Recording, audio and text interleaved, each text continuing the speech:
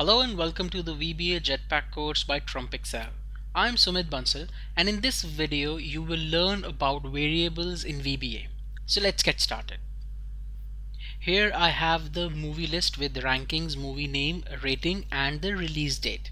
And this is the same list that we have used in the previous videos. Let me go to VBA editor by pressing Alt F11, and here I have a module where we do a couple of things. We add a new movie, so we use range A1, then we use an Excel down offset 10, and this is something that we have already covered in previous videos. And what this does is it adds a number here which is one more than the previous number, so here it would add 13. And similarly we add the movie name Forrest Gump, we add the rating, and we add the date here. Now let's say that when we add these, we also display a message box here, or we display a pop-up message which says that Forrest Gump has been added to the list, or let's say Forrest Gump with the rating of this released on this has been added to the list. So to do that we would use something called as message box. Now don't worry if you do not know about it, this is something that we would cover in subsequent videos, but just for the purpose of this video we would use this functionality, message box. And a message box is something that would give you a prompt, as the name suggests. It would show you a pop-up, and here all we are doing is we are saying Forrest Gump was added. That's it. Now let's see when we go through the code what happens. So we come here and then I would step into the code. So I press F8. It enters 13 here, then I press F8 again, Forrest Gump comes here, then the rating and then the date. And as soon as I press F8 again, I get this message box which says Forrest Gump was added. Now this is a very simple code, and in real life your codes are rarely going to be this simple. Here what we have done is we have hard-coded the value Forrest Gump, but in real life coding it would be really difficult for you to do this because you may be using this a lot of times in the code. And then if you change this, say for example if we add another movie which is Inception, then we would have to change this everywhere. In this case it's only at 2 places, but in real life it could be 10 places or 20 places, and there could be more than one things that you need to change, say for example rating and date and everything. And that is where variables come into picture. So let me show you first how to use variable to have this name Forrest Gump added to the list and then show you the message box. Let's delete this. Let's go back to VB editor, and here I would use dim. And a dim means a dimension, and this is a way you declare a variable in VBA. And we say dim movie name. Movie name is the name of my variable that I will be using. And as soon as I type as, you would see this IntelliSense, because now it understands that I'm going to add a variable, and I type string, and as I'm typing string you can see that it shows me the names which match the string, the text that I've already written. I say dim movie name as string, and then I would give a value to this variable which would be movie name is equal to movie name is equal to Forrest Gump. Now what I've done is, instead of using this name Forrest Gump, I can use this variable, and when I have to change this name, then instead of changing it everywhere I can simply change the name here, and I don't need to tweak with my code because it already has this variable name. Let's see what I mean here. What I will do is, instead of changing everything, I would simply change the name here and here. So when you use a variable, then you need not put it in double quotes, so it would be movie name ampersand was added. Let's get out of the break mode and let's again go through this code one by one. So now let's put this cursor here. I would step into you by using keyboard shortcut F8. It comes here. This is initialized. See, when I hover over it, it is an empty variable now, but as soon as I hit F8, and now when I hover over it, it says movie name is equal to Forrest Gump, because Forrest Gump value has come into movie name. And now as I execute it, 13 comes here, the name comes here, rating, date, and as soon as I click on it, it says Forrest Gump was added. Now there's a space issue here. I can add a space here and then it would all be sorted. But if you follow this example, you would understand the value of using variables. I don't need to change this name again and again. I can simply change the variable. Now that we have identified how variables can be useful, let's understand the kinds of variable there are in VBA. So to do that, I would click here in string and I would press F1 to open help. If you are using Excel 2010 or prior versions, then the help is inbuilt with VBA, but in 2013 help is online, so I have to go online to do this. And here I go to Visual Basic Language Reference, and here I click on data types, data type summary, and here I have all the data types that I can use, and let's go through some of these so that we have a better understanding. The first one is byte, and these have different storage size, and it's okay to use any variable, as in variables that can hold really large values if you have a lot of space or you have a small code.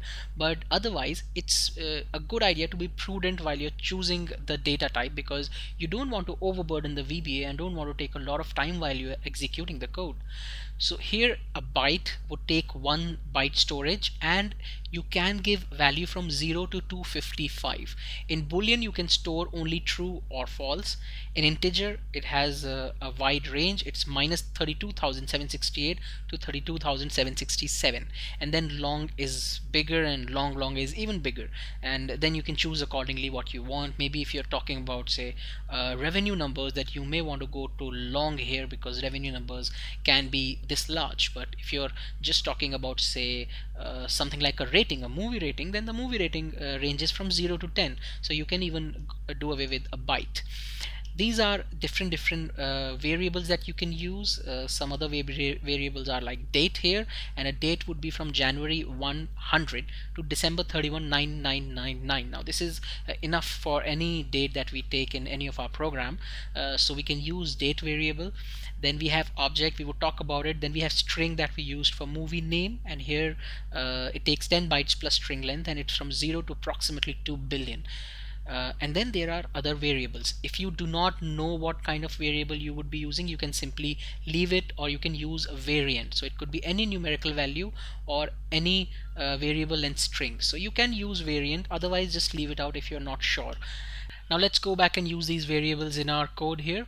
So we already have a variable movie name as string, and we have used movie name. We have initialized it as Forrest Gump, and then we use movie name to enter this detail. Let me also bring up the workbook, and let's use variables now. So here I would have dim movie rating, and since movie rating is something which would vary only from 0 to 10 but has a decimal place, I would have to use something that can use a decimal place. If I go back to this data type summary, you would see that here I have single, which is single precision floating point. So now I can take single, so I would use this as the variable type, and then again I would have div movie release as date.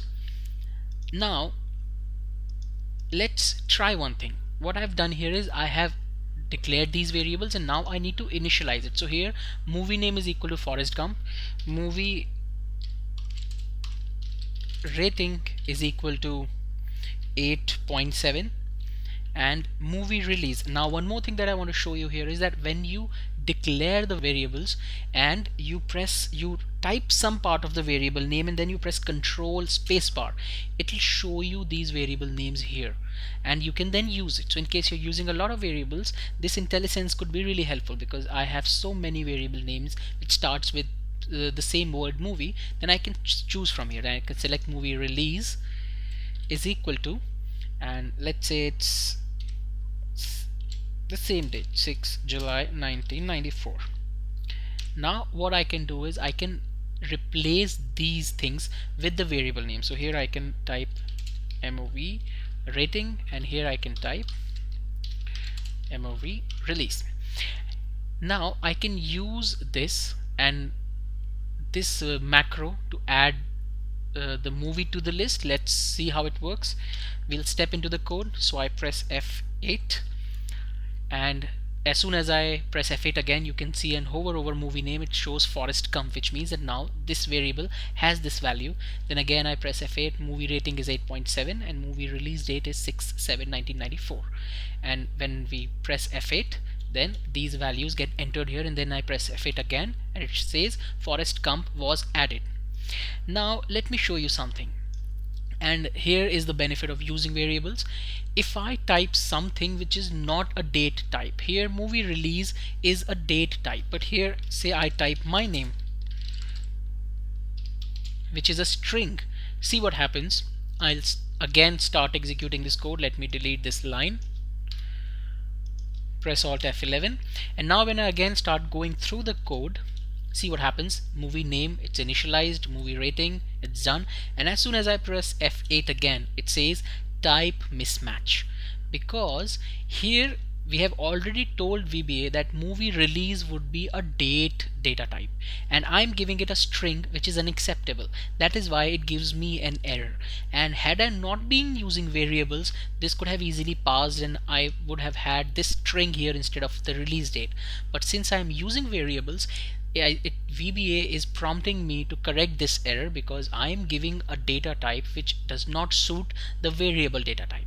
So here in this case I would have to correct this. I would go and I would have to give it the right date, which is 6 July 1994.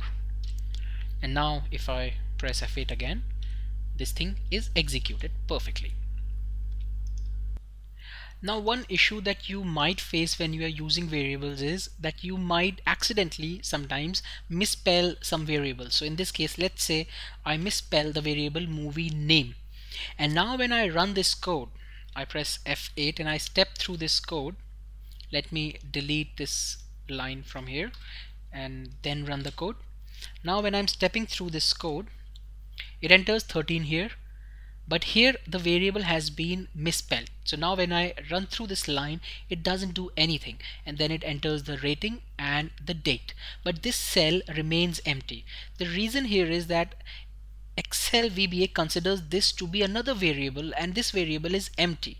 So now since I've misspelled this, I do not get the right result. To avoid such kind of problems, let's get out of the edit, the step in mode. Now to avoid such kind of issues, it's a good idea to have this text option explicit written here. And what this does is, if I try and run this code, let's say I delete this line and I again go back and run this code, see what happens. I press F8 and as soon as I do that, it says variable not defined, because option explicit would make it mandatory for a user to declare each and every variable, and when it comes here and identifies that there is a variable which has not been declared, it would highlight it. And if there is a spelling error or if there is a spelling error or something else, then I can quickly understand that this is the issue and I can correct it. So now if I do this, I can run this code and it would work perfectly. Now you don't need to manually write this line again and again. You can automatically get it. Go to tools, options, and here have this option checked, require variable declaration, and when you have this checked and you insert a new module, this line would automatically be there. So if you're using a lot of variables, it's a good thing to have. Another thing I want to talk about is the scope of variables. So let's say that in this module I'm using these variables and I have movie name, movie rating, movies release as date, and when this module, this sub is complete and it has been executed, then these variables are no longer required and the value get lost. So for example here, let's say I create another sub and I say movie name pop-up, and now here I would type message box movie name was added. I would use an ampersand here. So what I've done is I've replicated the same line here, and let's see what happens when we run this code. So let's first run this code. I step through this code, this adds whatever is here, it says Forrest Gump was added. Now I come here and I run this and it says variable not defined, which means that the variable which is defined in one sub is limited only to that sub. If I'm using it here, I would have to declare it again. And if you want to avoid that, you can declare a variable at the top here. Say for example, if I declare a variable here, then I don't need to declare it again and again. I can remove this, and now I would not get this error if I run this. So let's see, let's again do this. Let me delete this line, and now let me first execute this. Let me get out of the break mode, and now let me execute this code. Here I get everything that is required. It says forest comp was added.